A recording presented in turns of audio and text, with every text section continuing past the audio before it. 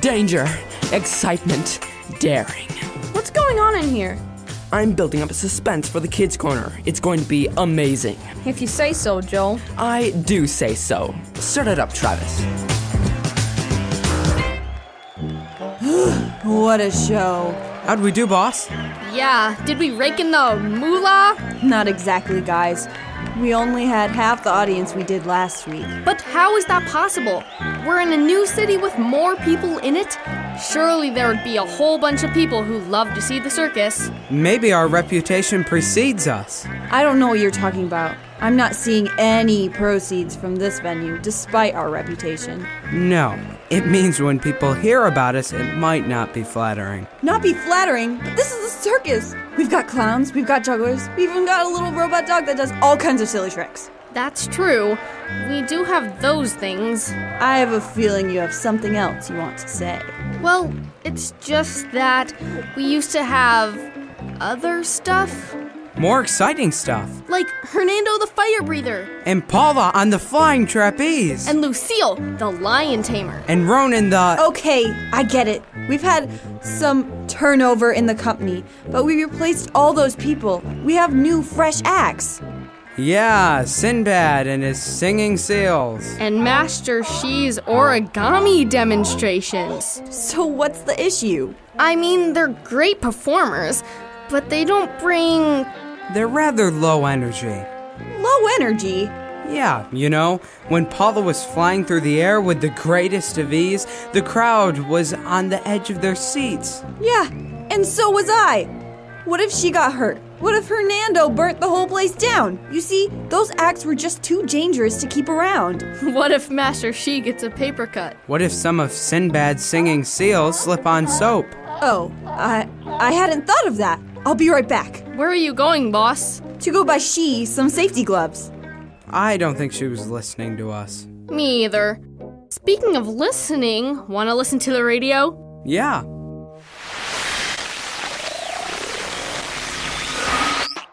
Ladies and gentlemen, boys and girls, welcome to the main event. Before your very eyes, you will see acts that will astound and amaze you. And now for the main event. Put your hands together for Chelsea on the high wire. Do you have to do that every time, Peter? Sure, it sets the scene. It makes me nervous is what it does. The tightrope is only a foot off the ground, and there are plenty of safety mats under you. You'll be fine. What's going on in here? Hi, Brooke. You're about to witness the greatest feat of all time. I am? Yeah, Mr. Jacobs set up the community center's tightrope for us. Why? So we can learn how to walk on a tightrope? Yeah, not that hard to figure out there, Brooke. Right. But aren't those dangerous? You might fall. Duh. That's why we put these gym mats down. See? Nothing to it. Still, I'd be more comfortable if you didn't play on that, especially when Mr. Jacobs isn't even here. He's here. He's outside weeding the garden. Can we just find something else to do? But I want to practice. But he's not watching you do this. You might get hurt. How would Mr. Jacobs watching us keep us more safe? Yeah, it's not like we're doing anything more dangerous than riding our bikes or playing basketball outside. I suppose. Here's an idea. How about you watch us, and if we get hurt, you can tell Mr. Jacobs.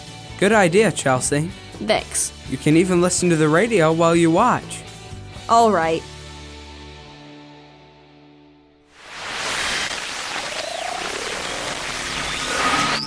How's the tightrope walking going, kids? Pretty good. I almost got halfway across one time. That's not bad for a morning of practice. Great job, Peter. How about you, Chelsea?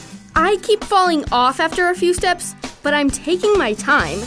Peter's going as fast as he can, so I don't know if it really counts as halfway when you're practically jumping at the end. You were jumping off of this before I got here? Oh, hi, Brooke. Glad to see you. Well, at least someone is. Oh, what do you mean? She came in trying to get us to stop our practicing. He was talking to me, Pete. I was just trying to keep everybody safe. Sorry, but not sorry. I don't see why you should be sorry. I'm glad you're concerned about safety. You are? You think I want you to be unsafe? Of course not. But Brooke was being a worrywart and trying to get us to stop, even though you made sure we weren't going to get hurt. Worrywart? I see. Is there anything particularly dangerous that I overlooked, Brooke? I mean, not that I saw, but I just don't think kids should be doing this kind of thing without... You know what? Forget it. No, I'm glad you're concerned, and I'm interested to hear what you have to say. Well, obviously you've thought of everything, so why should I bother saying anything? I wouldn't go that far. I try to do my best to keep you kids safe when I can, but at the same time, I don't think it's my job to make sure you don't do anything that has the slightest chance of resulting in your getting hurt in any way. You don't think so? I mean, I could wrap you up in bubble wrap and roll you home every time you come to visit, but I don't think either of us would like that. The hard truth is, despite all of grown-up kind's efforts, kids are going to get bumps and scrapes, and it's all part of growing up. Obviously, I'm not going to be hoping that you get hurt, but at the same time, worrying about it the whole time isn't going to make it any less likely to happen. Do you have a drama script about this, Mr. Jacobs? We're at the community center, Peter. I don't think he's got random scripts in his back pocket that have something to do with this. No, but I do have a few of them saved in a cloud account, and if I can get the office printers to work with my phone, we might be in business. We can listen to the radio while we wait then. Okay, maybe I'm missing something here. Drama scripts? Don't worry, you'll like it.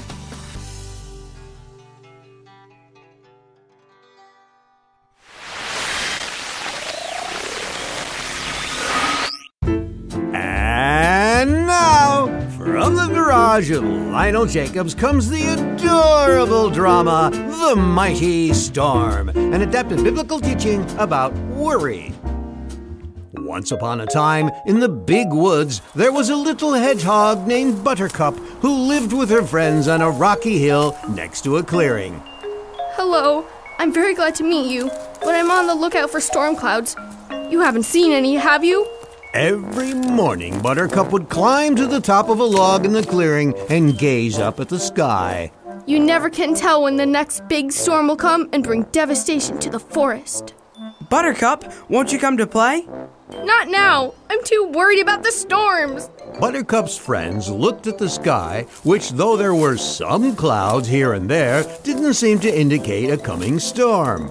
Buttercup, there is no storm. What are you talking about? You never know. There could be a storm coming, and it might just destroy anything in its path. You've been standing in the sun too long, Buttercup. Come on, my dad's making a picnic for us. A picnic? In the middle of a storm? Are you nuts? Not as nuts as some hedgehogs I could mention. Are you coming to the picnic? I wouldn't miss it. And with that, her friends went off to have a great day. Buttercup sat and worried about the possibilities of storms for the rest of the day, and though she wanted to sleep that night, she kept peeking out her window to see if a storm had indeed arrived. You never know when one might appear out of nowhere. The next morning, she was right back on top of the log, looking at the sky, worrying about storms. Hi, Buttercup. You look tired. Didn't you sleep?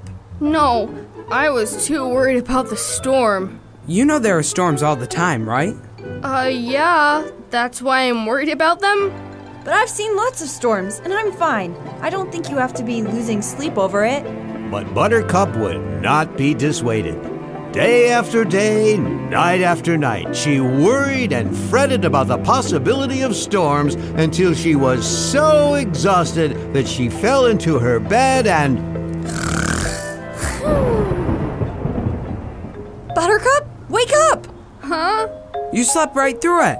Through what? It was crazy. It was the biggest storm I've ever seen. The old owl's tree got knocked over and there was even a flood in the valley. My cousin Rabbit had to come stay with me and everything. There was a storm? Yeah, the thing you've been worried about for the whole story finally came and you missed it all. The moral is that worrying about something that might happen doesn't do us any good. You miss out on the good things God has for you, and it doesn't actually stop anything bad from happening. Instead, God tells us to trust Him and not to worry, because it's just a waste of time.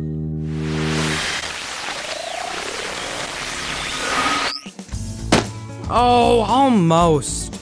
Did you see that? I was so close to getting across that time. That was pretty good, Chelsea.